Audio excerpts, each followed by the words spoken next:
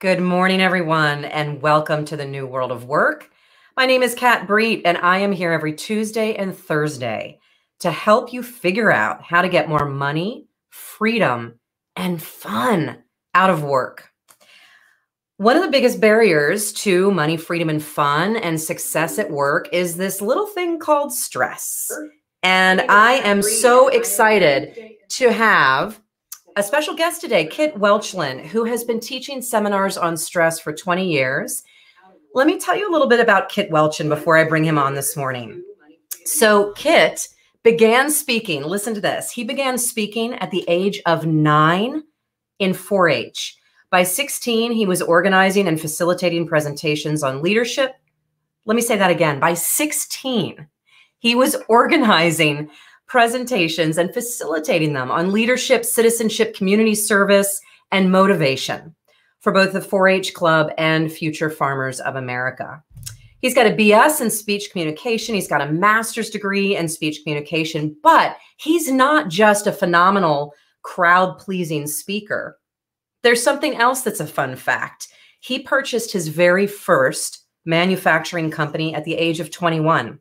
And by the age of 26, he was the CEO of not one, but 3 companies. So he actually really understands business, top to bottom. So he's spoken all over the world. He's given over 3,000 presentations to more than 500,000 people. And Kit has agreed to come on and share his wit and his wisdom with you this morning. So good morning, Kit, and welcome.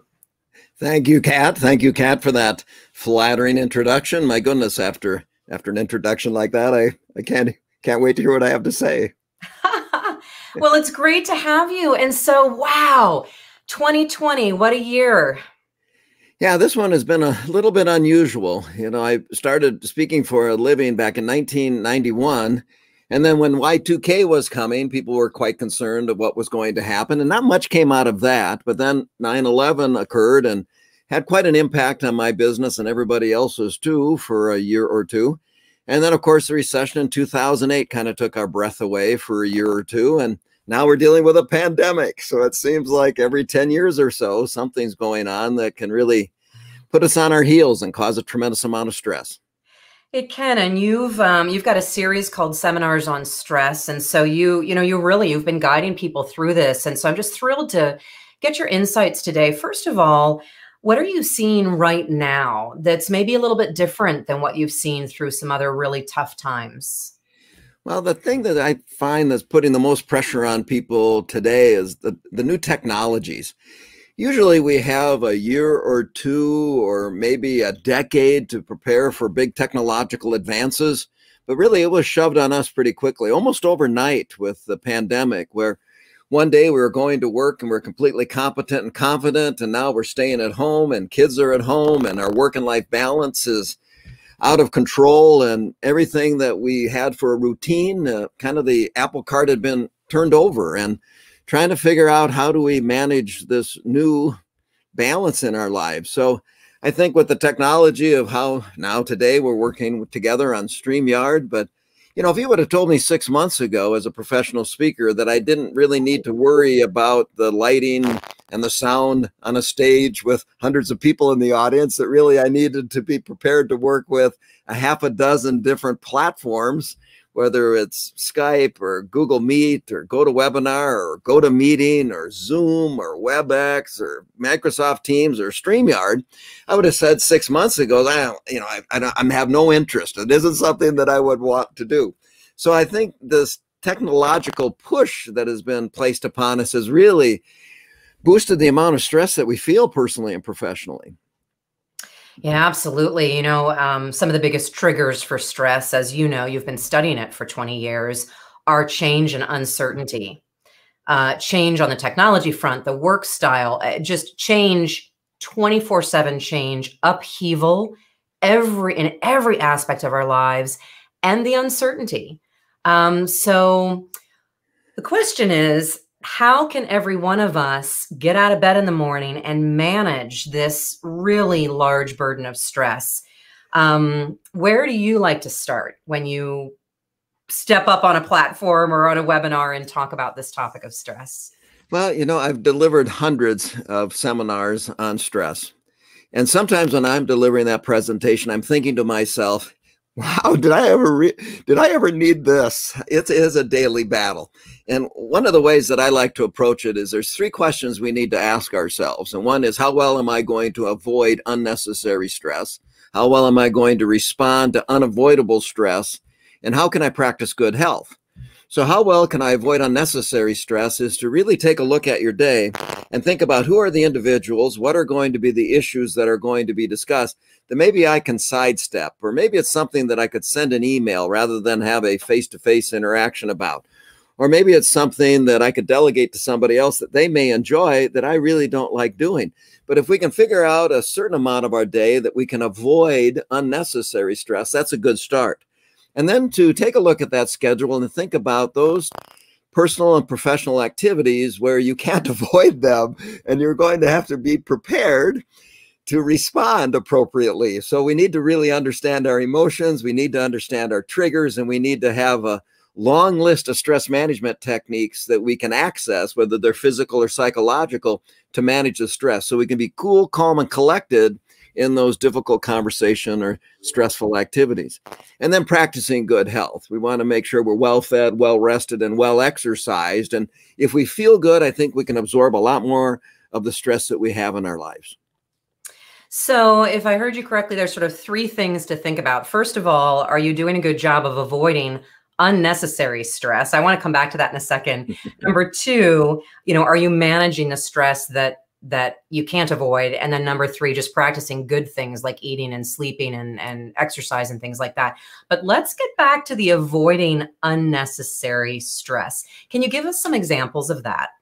Yeah, sometimes I'm sure many people have taken personality type indicators.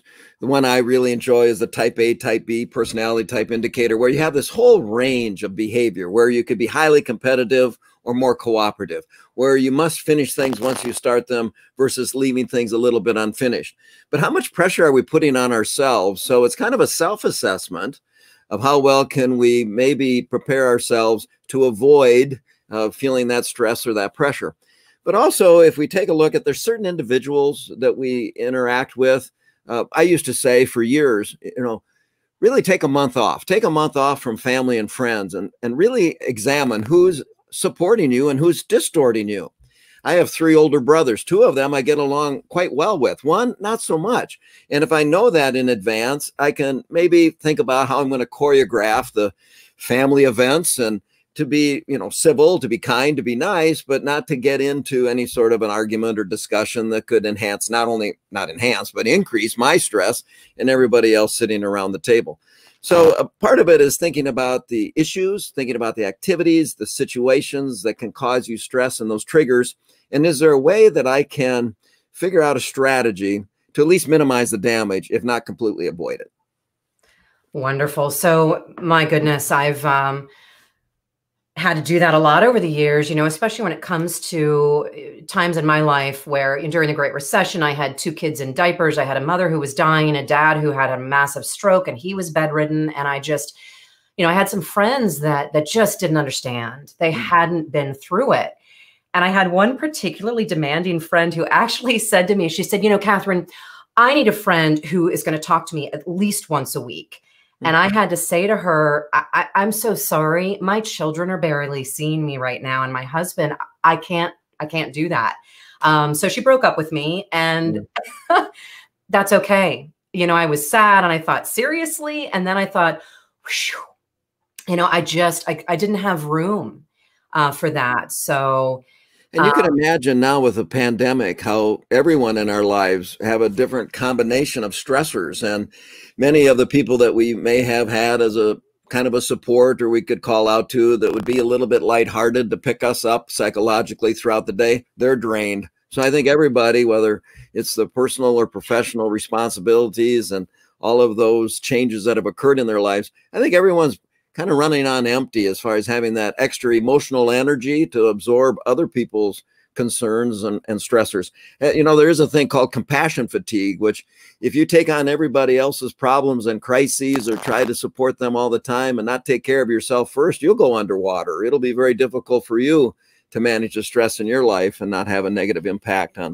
the ones you love and care about. Do you mean like starting live shows 5 days a week when COVID hit, and we did it for 3 months straight, and I crashed one Saturday? I just crashed.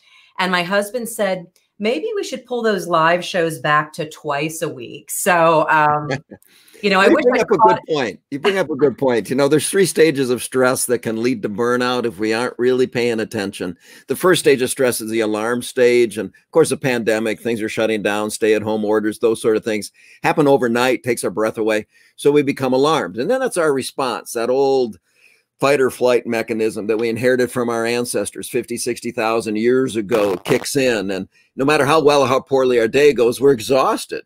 But if we don't recognize those signals early, we become burned out. First stage of burnout is physical fatigue. Like you say, you just hit the wall. You just are exhausted.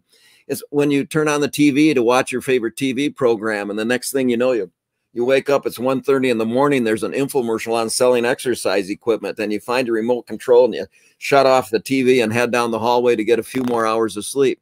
Or the psychological fatigue of burnout, where you get touchy, or you get grumpy or grouchy, or some people go looking for a fight. Some people withdraw from relationships, but almost every one of us suffer from something called mindlessness or thoughtlessness. You're on your way home and you think, oh, that's right, I need to pick up a gallon of milk. And the next thing you realize, you pull up in front of your garage and doggone it, I didn't pick up any milk. So then you head down to the grocery store. Then the next thing you find yourself doing is walking up and down the aisles of the grocery store, trying to figure out, why am I in a grocery store? And so you grab some paper towels, they never go bad. Grab some toilet paper, can always use that. And get up in the checkout line, you look in somebody else's cart and they have milk. So you go back to the far corner of the store and walk out with your milk and $20 of other grocery items. And the next thing you realize, you're pulling back into the parking lot at work and you're on your way home. And so that mindlessness and thoughtlessness can, you know, lead to injury or accidents or getting hurt. And then the last stage of burnout is spiritual fatigue, a sense of hopelessness, helplessness, thoughts of escape,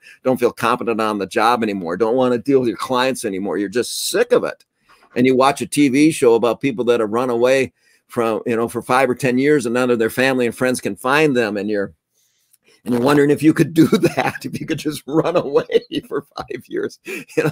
And so we should be able to see these yellow lights and red lights going off like a dash of a car that, you know, there's something wrong, not my neck, headache in my left temple, getting grumpy, getting grouchy, hanging up on people. And then, you know, if I have a real bad week, you know, just shutting down, closing the drapes and not taking any phone calls. So there's a lot of signals. We just need to be aware of them. But you know what? If you truly do become burned out, I came across a study that claims it takes 2 to 4 years to recover from burnout. And I've never had anybody ever come up to me and say, oh, Kit, years I was burned out, those are the best years of my life. No, they're the longest days of our lives. And I don't want you to miss out on the best 2 to 4 years of your life with your kids or your parents or your spouse. So we really need to get a handle on it. We really need to have a long list of strategies to implement. Well, and I know somebody who happens to have a long list of strategies for managing stress. So talk a little bit about your 30 tricks to taming the beast. Yeah, you know, stress is a physical state. It's also a psychological state. Physically, we get tired. Psychologically, we tend to worry. I came across a study by the Nightingale Foundation that claimed that 40% of the things that we worry about never happen. 30% of what we worry about already has happened. We just haven't accepted it. 12% of what we worry about are needless healthcare concerns. Am I going to get heart disease like my dad, cancer like my mom? All you can be is well-fed, well-rested, well-exercised. Rest is fate. 10% of what we worry about is petty. That's the day we don't like how our hair looks. Isn't that funny? That's the day we get the most compliments about our hair. Oh, your hair looks really nice today. Really, I thought about shaving it all off before I came to work. No, it looks great. Yeah, crazy, you know. So that leaves a whopping 8%. 8% of what we worry about, oh, you know, we should be worried about. The problem is trying to figure out which 8% that is. So Mark Twain used to put it this way. Imagine 10 troubles rolling down the road at you like tires. Can you imagine that? 10 troubles rolling down the road at you like tires. Probably 9 will roll in the ditch before they ever get to you. We tend to worry about a lot of things that simply never happen. So we have to have some physical remedies. We have to have some psychological strategies. So one of the physical things I ask people to do is to get organized. And I don't know if that's going to take 2 hours or 2 days or 2 weeks, but we spend 45 minutes a day, personally and professionally combined, just looking for things. So we want to make sure we get organized. What did our parents used to say? A place for everything and everything in its place. Awfully good advice. Also, you want to make sure that you exercise. And there's 5 criteria to an exercise program that will work if you put it to work. Number 1 is it has to be something that causes you to move. That's real important in an exercise program. It has to be something that causes you to breathe deeply so you get the aerobic benefit, something that causes you to bend, to put elasticity back into the muscles and ligaments. It has to be something you enjoy and it's at your pace. I'm not going to ask you to get up every morning and run 3 miles. I have a brother that does. I'll run if I'm real scared, but I don't run for exercise. I tend to go for walks, and sometimes I'll take our oldest daughter dog, that dog for a walk. It's a Cavalier King Charles Spaniel. It's kind of expressionless, so great audience to try new material on. But you have to figure out some physical remedies, whether it's exercise or massage or relaxation exercises. The #1 strategy of Fortune 500 company executives is to have a hobby. The key, though, is to make sure the hobby is significantly different than what you do on the job. When things aren't going well at work, you can fall back on a different self-concept, still like yourself personally, even if things are kind of bumpy professionally. But make sure it's a hobby that's safe, one that can't kill you. Use music or to your advantage rather than sing if you have a good voice or if you drive alone, But we also need those psychological strategies. Positive visualization. I came across a study one time that claimed that human beings are successful 95% of the time. 19 out of 20 times that you attempt in your life, you do attain. Can you imagine running to the casino where 19 out of 20 times you pull down the one-armed bandit or hit the buttons and pay out? That's the return we get on the investment with ourselves. So today, with our presentation or the live show, this is the first time I've ever been on StreamYard. So what I told myself for the last couple of days was this: Kit, 19 out of 20 times what people attempt, they do attain. And just reminding myself of that, this gave us a 95% chance it was going to go smoothly. And I felt more comfortable because of that. And then positive affirmations, paying yourself a compliment when nobody else is. I'm good enough, I'm smart enough, and doggone it, people like me. You keep saying things like that, you'll be a U.S. Senator someday. But between positive visualization and positive affirmations, we can really take care of our own morale, manage our own morale, so we can absorb the shock of stress more easily. We can. I'm just laughing. You just keep firing off all sorts of memories and thoughts for me. But the hobby thing, by the way, I love scuba diving and I can dive that way, but I do mitigate my risks. So hopefully that hobby is okay and appropriate. But oh yeah, scuba diving is great. The one thing I love about scuba diving, it's a thinking sport. And then you go into a different world that we don't normally see. I used to be a scuba diver, but I started losing hearing in my left ear. It just wouldn't equalize as quickly as my right ear. So I was always battling that. And I finally thought, I've seen enough of the ocean's bottom and enough of the creepy things swimming around in there. But I loved that. That was a wonderful sport. And, to be on the water and to be in a warm climate and the scuba dive, it's wonderful. But other vacations you can take are what I call mental vacations. Since the mind can't tell the difference between what is real or what is well imagined, I always suggest to people that you imagine going to the lake, imagine going to the beach, going to the park, or, I play my best round of golf in my mind. I'm hitting them straight down the fairway. My approach shots are sticking on the green. I'm putting like a madman, but I can enjoy and get the benefit of relieving the stress without the inconvenience of going there because I can just vividly imagine it. Blood pressure will drop, heart rate will slow. So mental vacations are great too. It only takes a few minutes.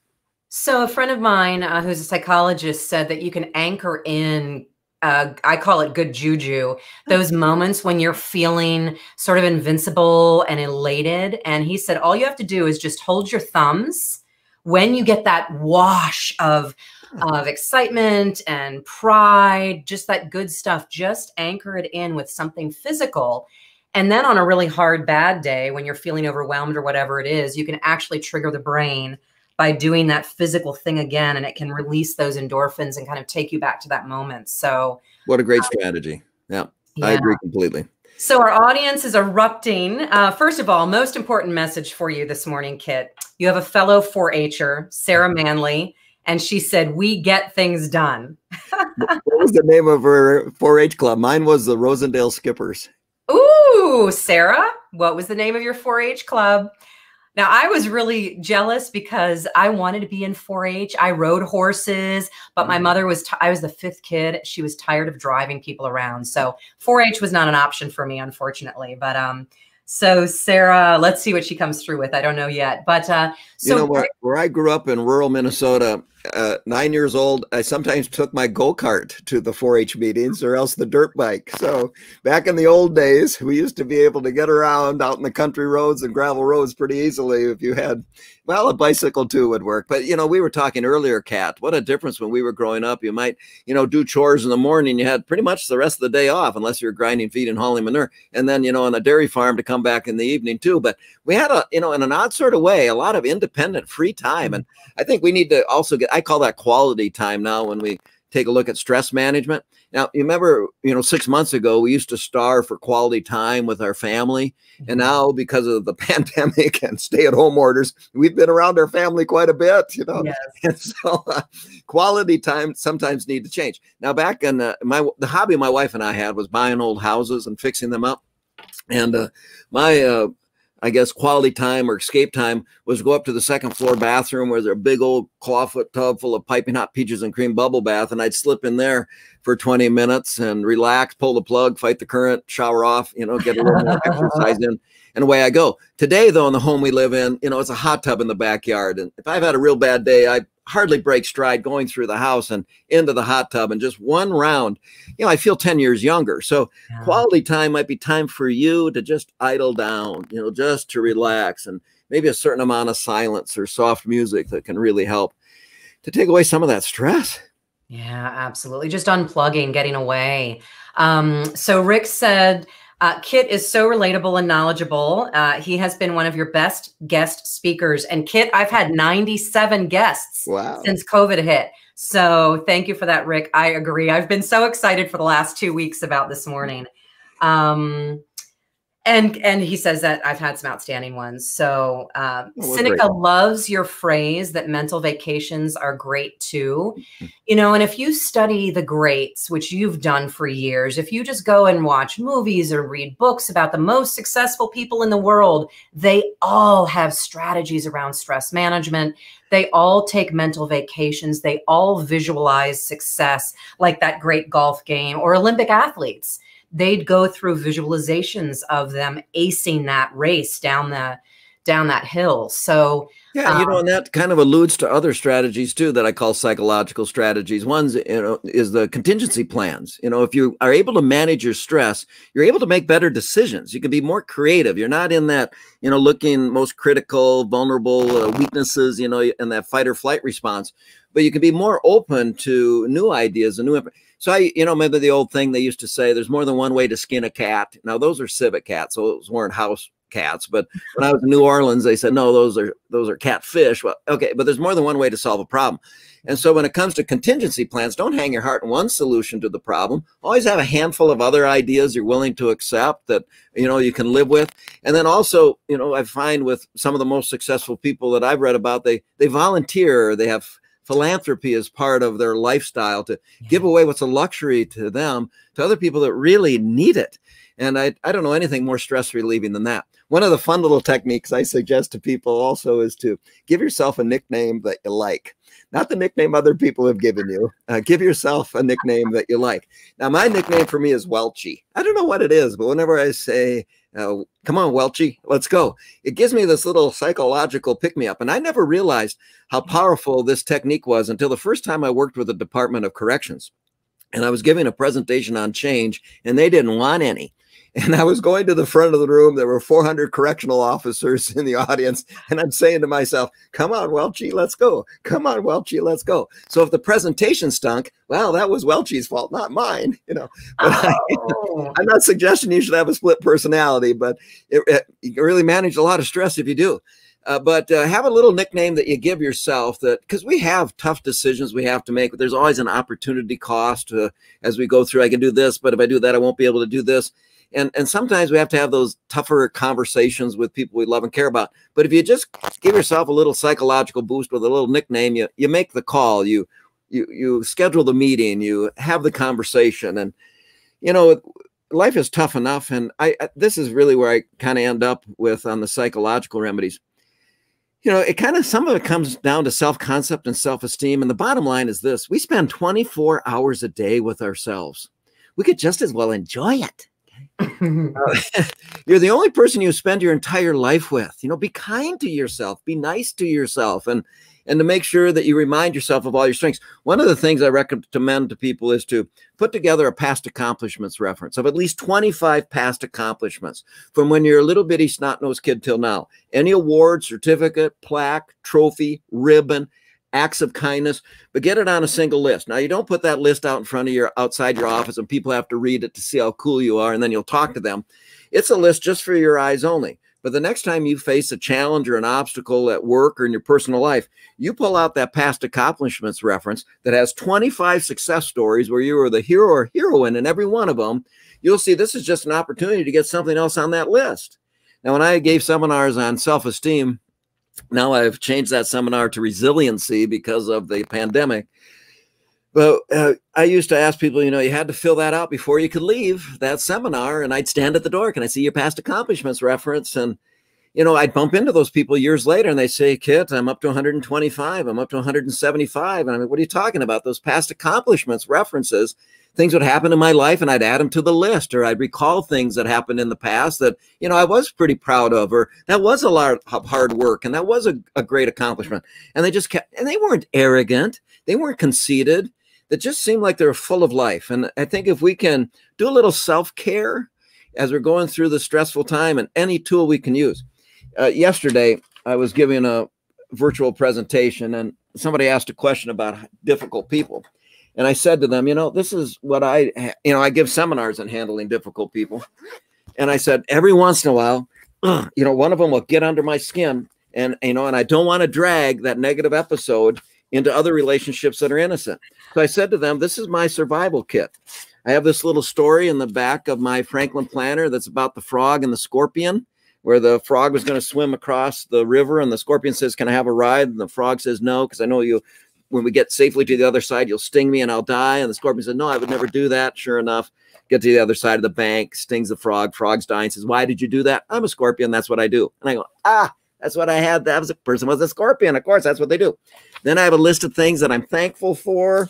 Then I have my favorite picture of me. Look at this guy. Oh, I was getting, my brother bought a ski boat. This is like 20 years ago. Look at that guy. He wouldn't care what anybody said. So I remind myself of that. Then I have a list of things I love to do. And if I can do one of those, I do it right away. And then I love this thing. I love this. I can't remember where I found this. It says in Casablanca, Peter Lorre asks Humphrey Bogart if he despises him. And Bogart says, if I gave you any thought, I probably would. I love that.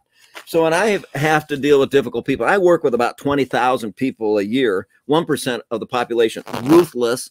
So I get about 200 of these a year. That's my survival kit. I have that in place. So I don't drag it into my next phone call. I don't drag it into my home.